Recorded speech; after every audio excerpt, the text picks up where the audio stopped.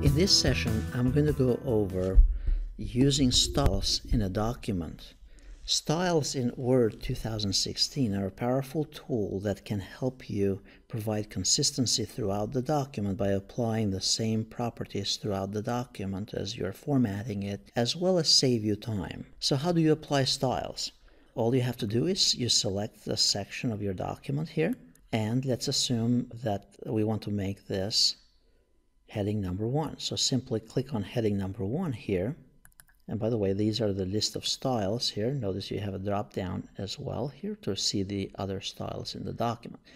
Now this feature here of you holding the mouse on the text here, this is called the live preview. It gives you a preview of what it would look like if you were to select that option before you even click on it. So let's assume that we want this for heading number 1.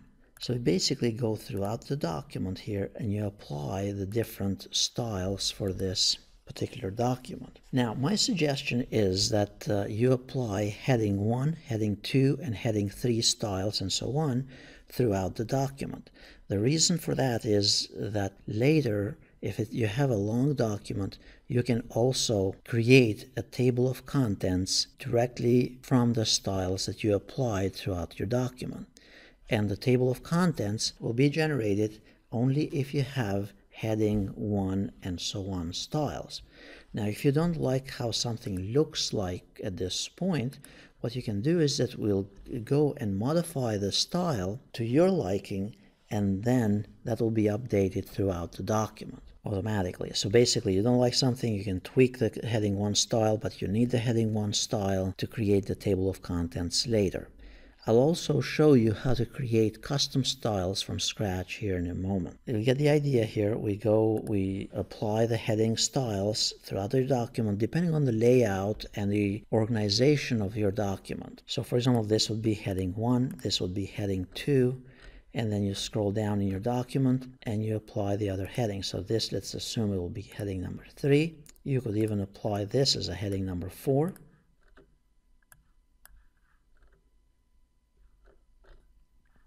Let's assume that's heading number 2.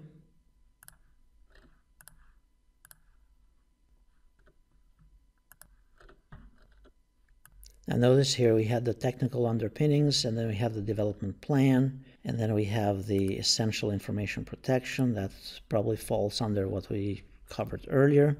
So you do that throughout your document.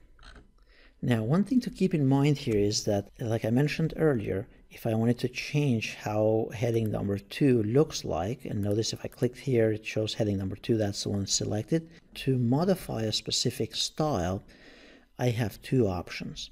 I could simply either customize the text here the way I want it. So for example, I want this to be larger, and let's say I want that to be bold. And then I want this to go all the way to the left here. Notice I can go here since I have the ruler showing, and if you don't have the ruler, you can go under View and choose Ruler here. Notice it shows up or it disappears. Go here to the Home tab, and I'm going to move this to the left so that my text is all the way in the left. Now we are kind of deviating what we were trying to do to explain here as far as the heading 1 style, but basically we're tweaking this the way we like it to be showing up. And then I'm going to make this, let's say, orange color, so it kind of stands out for us. And let's say I want the font to be a different font. Let's say I want the Calibri here, and I want that to be 20 points. Now what you can do is, now that I have tweaked heading 1 here the way I like it, I can simply select it, and you can right-click on the heading style up here, and it says Update Heading 1 to Match Selection. We're telling the computer to update any heading 1 styles wherever we have applied them, and even though we have not applied them yet, to be however we chose this to look. We click here and update, and now notice if I scroll down, we'll find out here that wherever I applied here, for example, it was heading 1, that has been updated. And notice in the other options as well. Now, if I wanted to update heading number 2, I could do the same thing. I could simply highlight this, change the font, and let's say I want to make that blue, design it however I like it, and then I can choose to update it. And now notice if I scroll down throughout the document here, you'll see that heading 2 has been updated to what we chose earlier. Now, let's say that we still want to tweak this. We want to make it underlined or whatever. What you can do is you can select it, go under heading 2, choose modify, and then notice you can just change properties. So again, you can modify this two different ways. You can either tweak it first and then update it. I think that's the easiest one. Or you can simply right click and then tweak with all kinds of other properties here as well. So you can change, for example, I want it underlined, I press this, it will be underlined. You can also change the formatting, the border, the frame, the numbering, text effects, and all kinds of other stuff, and you can tweak that on your own. Just remember, if you change it, you need to also update it automatically as well. You click OK, and now if we scroll up or down here, wherever this was applied in the document, it will be automatically updated with the underlining. Same thing with heading number 3. So we'll go and find the heading number 3 wherever we applied it.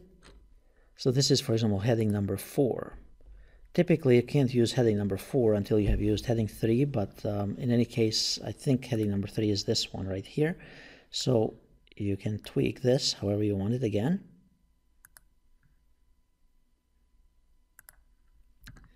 And then simply right-click, update heading 3 to match selection, and that will update all instances. Let's say we want to do this as well. Update heading 4, and now it has been applied throughout the document. So using the styles, it's a very powerful feature and strongly recommended because it will save you time and it will provide consistency throughout the document. Now let's assume that you wanted to create a new style of some sort. So let's say anywhere in the document I want a new type of style.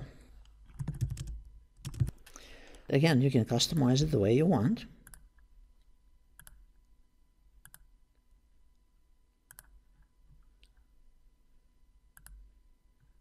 Let's make it something completely different here. And now what you can do is you can select this and you could click on styles here on the mini toolbar, or you can click on the drop down here on the top under the styles area, and you have an option to create a new style. So you can just give it a name, let's say Sally, and then click OK. Now if I want to apply this wherever I want it applied, I can simply go and apply the Sally style. If I wanted to tweak it, I could simply either tweak it from here and update it, or I can tweak it from the top and modify it over here. That's how cool styles are. Strongly suggested that you use them in your documents because it's very powerful in creating also the table of contents, and it will save you time and provide consistency throughout the document.